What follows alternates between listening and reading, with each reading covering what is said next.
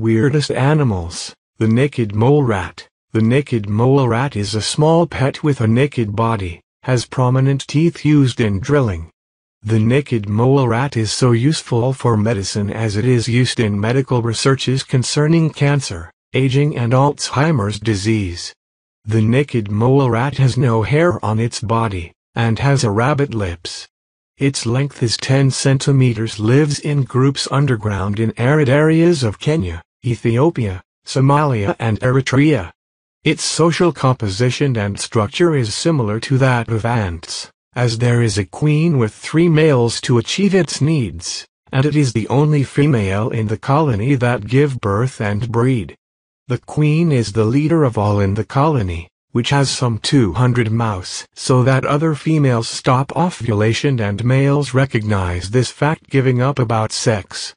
Mole rat can live in an environment of low oxygen and saturated with ammonia and carbon dioxide. Unlike other mammals, it finds difficulty in regulating its body temperature like reptiles in that thing. Then naked mole rat is looking for warmer areas in holes or stick bodies of each other to counterpart seeks warmth.